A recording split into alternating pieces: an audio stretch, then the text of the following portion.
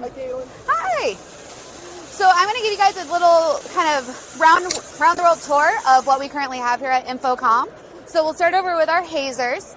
So we brought two of our professional series hazers. So we have our HT6 hazer. The great part about this hazer, it already comes in the road case. You have your hanging bracket up here on top. It's a great little hazer because it's small, it's compact, it's able to travel on the road if you have any type of traveling productions. It does have the self-clean mode. You have, a great fan in it, so you can go anywhere from 0 to 100%. Your bottle is fully locked in here, so it can be any which way direction you want it to be, and your bottle is good to go. So the great part is you power it down, you put it in that self-clean mode, you throw it back in a road case, it's ready to go. Same thing with our H4 hazer. It doesn't have the road case on it, but you still have your self-clean mode, so it's more for some of those more permanent installs. It's a great hazer. It pumped out a ton of haze. This is fully, you can change this so you can angle your haze however you want it to go. So it can go up, down, anything like that. I won't change it now.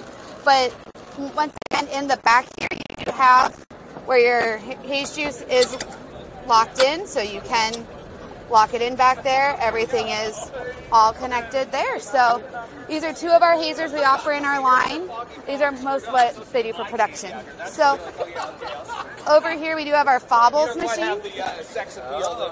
So with the Froggys machine, and he's showing our new product, the Instant Snow. But do you want to hit the Froggys machine for me? Yeah. Sorry. No, you're good. So Froggys machine, bubbles, everything is great with that. You have your LED lights on the front here. So it's black light, RBGW plus UV. It can be a bubbler, it can be a fogger, and it can be a fog bubbler. So yeah. Here's going to be our new product, the Instant Snow. So all it is it starts off in a granular form. You add water, and then you make snow. Wow. Pretty cool. So.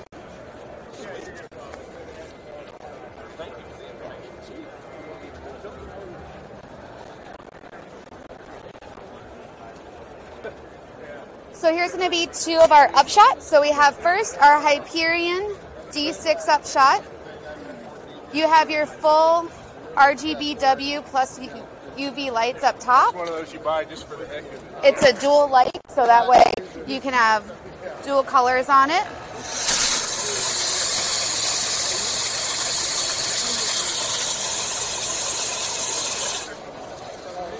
Yep. And then we're going to have our Hyperion SJ8. So this is going to be the granddaddy of all upshots, and it kind of looks like a CO2 blast because it has a full air compressor built right on into the machine.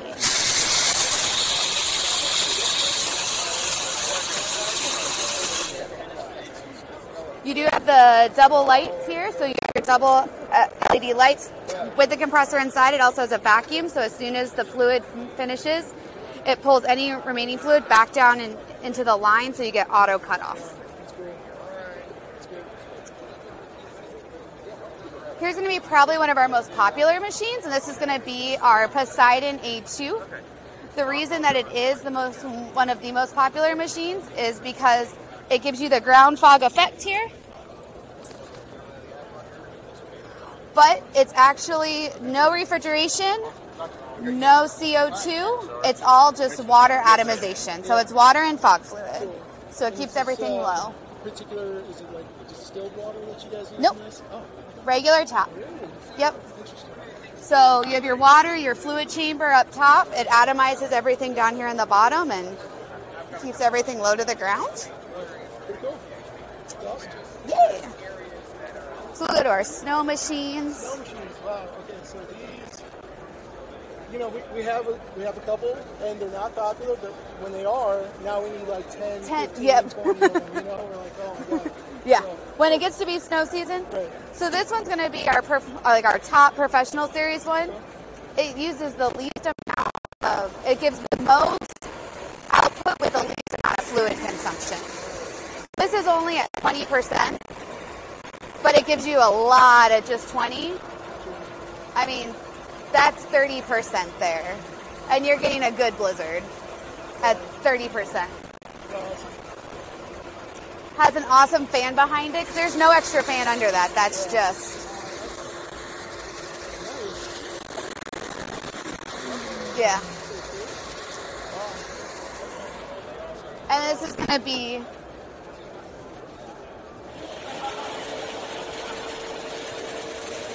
a smaller unit. Still has a great fan, just doesn't have as much of the throw behind it. But it's great for... You know, you can put it up high. It's great for those productions, everything like that. It still has the full DMX address in the back.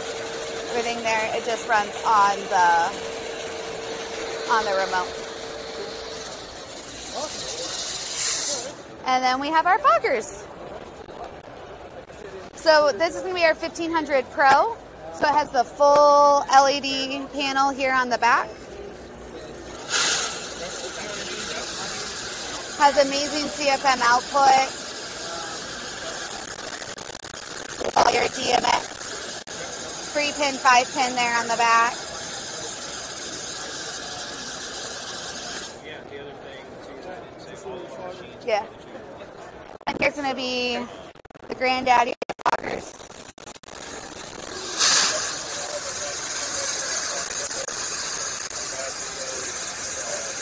Model again, this is the 1500 Pro, 1800 Pro.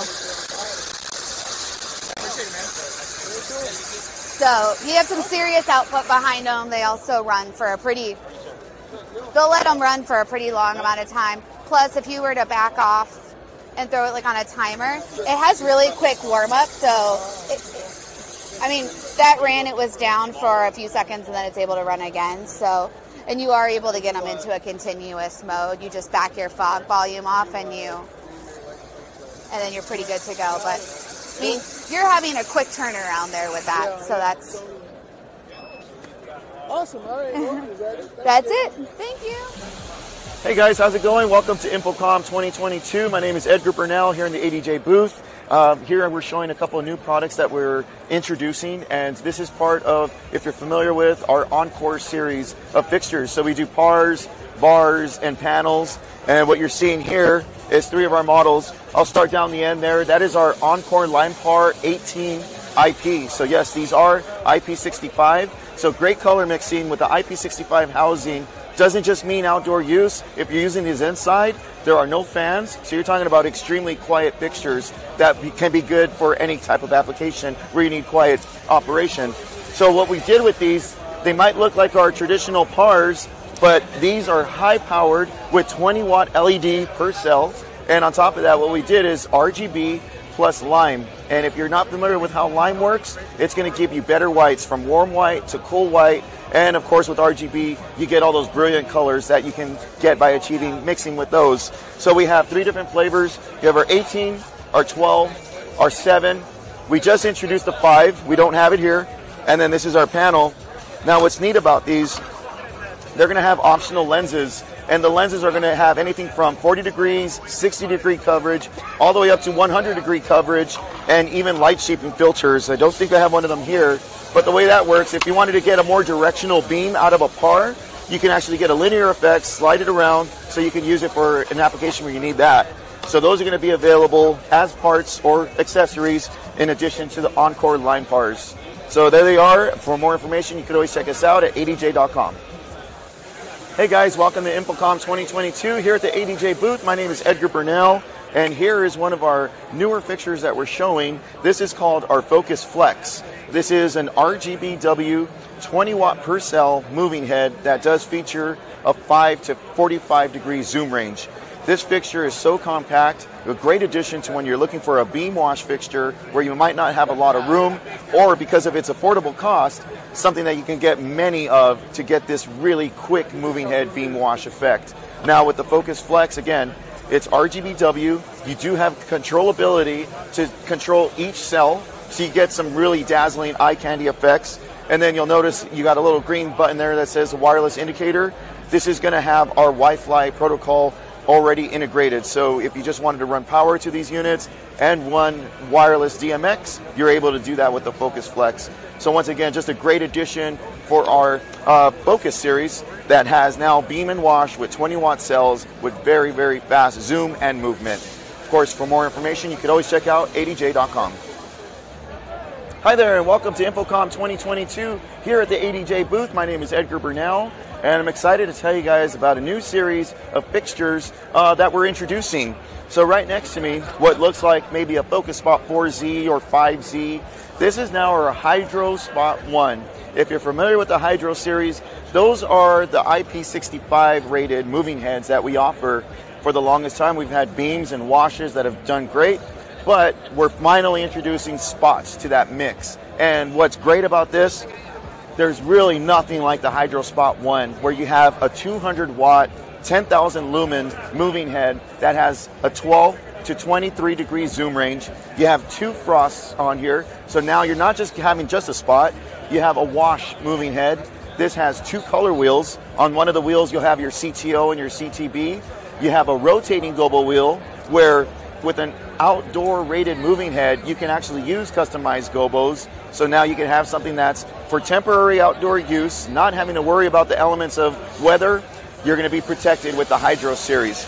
So with the Hydro Spot 1, once again, 200 watts, you get rotating gobo wheel, 2 color wheels, 2 frosts, all out of this compact moving head. And of course, with the Hydro series, we do have a Hydro Spot 2, where you jump up to 330 watts, closer to 15,000 lumens. And the big brother in the series is the Hydro Profile, which is a 660 watt moving head and has framing shutters pushing 25,000 lumens. So that really completes our Hydro series. And I thought it was really important to show you guys a Hydro Spot 1, the great addition to the line. So of course, for more information, you can always check out adj.com. Hey guys, Eric Mueller here, Chauvet Professional. We're showing some stuff at Infocomm 2022. Chauvet Professional this year. We have 2 new products. One of them is now the Rogue Outcast 1L beam. This is now a beam fixture that includes a 140 watt cool white LED instead of an arc source. It also provides a color wheel. We provide a wheel that has both rotating and indexable and interchangeable gobos, as well as fixed gobos on one wheel. It's a pretty neat system. We also include the basics, the frost, the focus, strobing. Biggest thing about this guy being Outcast is it is IP65 rated, so you can use it outside. Hey guys, Eric Mueller again. Second product we have this year. Brand new is the now Rogue. This is the Outcast 2 X-Wash. Okay, so very popular, the Rogue R2 X-Wash. Now we have it IP rated. Nothing else has changed except for the housing. It's about 1 pound heavier. Aluminum die cast on the housing, very light.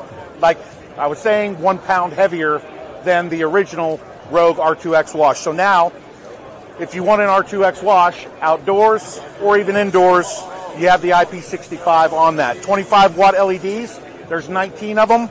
Zoom range is around 5 to 49 degrees. Fully segment mappable, not fully pixel mappable, but segment mappable. Great unit again, RGBW, 25 watt, 19 of them. Great product, very light product. Okay, number 3 fixture, Infocomm 2022.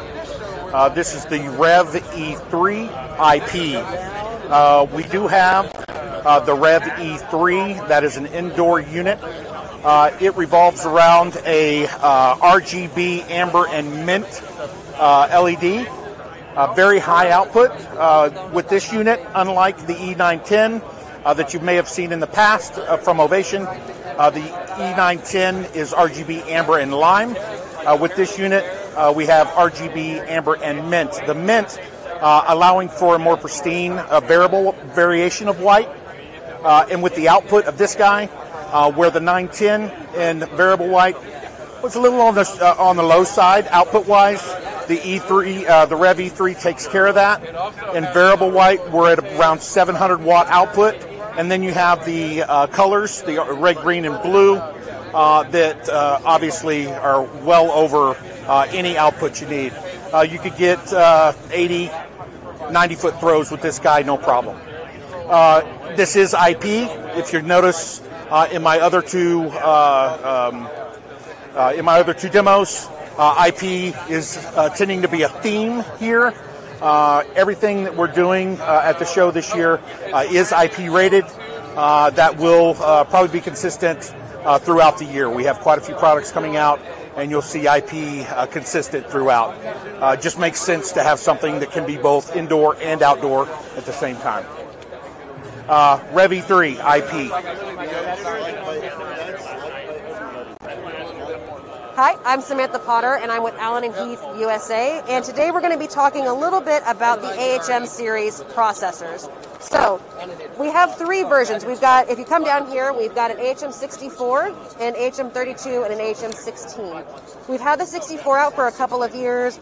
We really wanted to develop the technology and suit it. Basically, what would happen if we took all of the things we've learned in console land with our FPGAs and moved it into the integration space?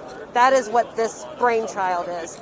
So after we successfully launched that, we decided to start working on scaling the products to make it really affordable and get it into even more areas. So that's why we have the 32 and the 16. Again, we've got some nice tactile controls. I can scroll through here. I even have some source selectors here to go through presets. So if it was a house of worship, for instance, I could just give them maybe a full service, a stream setup, or a simple setup. I can select it and have full audio control.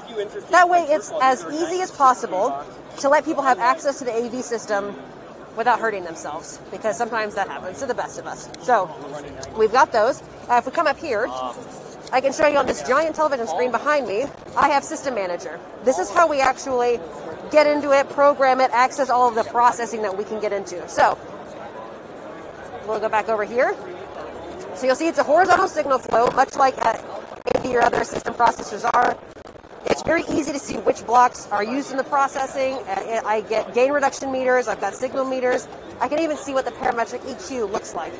I can click on that, it's an 8-band. You'll see along this side, I've also got automatic mic mixers. It's letting me know which AMM engines they're actually in and how they're performing inside of that AMM. So I'm getting so much information here. And what's great about some of the FPGA that we've used is that there's no resource allocation. I can have everything going full blast, full hog, and the system never blinks. It's doing the math all of the time anyways, whether we're using the process or not. So it also gives us options to, so no resource allocation. We also have fixed latency, and we can run at 96K really affordably. Not very many processors are doing that, if any.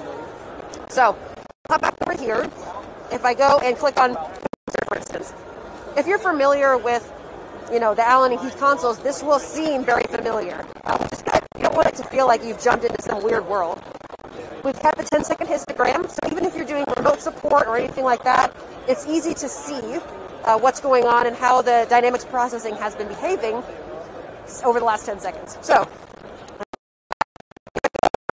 which are in a way output buses for processing, but you'll see I've got those source selectors, which I showed you on the AHM 16. I can give them friendly names, friendly colors, something that makes sense to the person who's going to use it, the end user. That's really important. I've also got priority inputs for things like paging, emergencies, evac announcements, things like that, and I can change how the whole system is being ducked when that input becomes active. You'll see I've got more 8-band parametric. I've got a graphic that I can toggle into another parametric, so lots of processing. But then I've also got something called ambient noise compensation, which is a way for me to tell the system to go listen to an area or an input and say, hey, in between somebody talking, maybe it's in between music or somebody making an announcement, see how loud it is in that area. And if it's louder, if there's more people there, go ahead and raise the level of this zone. If people have left, go ahead and lower it back down because it's quieter. So it's a way for us to automate the level based on who's in the room. Then you'll see I've got speaker processing. I can do 2, 3, or 4-way. I can change the slopes, and each band actually has its own full processing ability. So going into it, we knew we wanted to give as much power as possible, even though it is a flexible architecture as opposed to maybe a sandbox. We're getting a lot of things in return for that. As I've mentioned, like the no resource allocation, it's easy to remote support this. And additionally, I don't have to stop audio.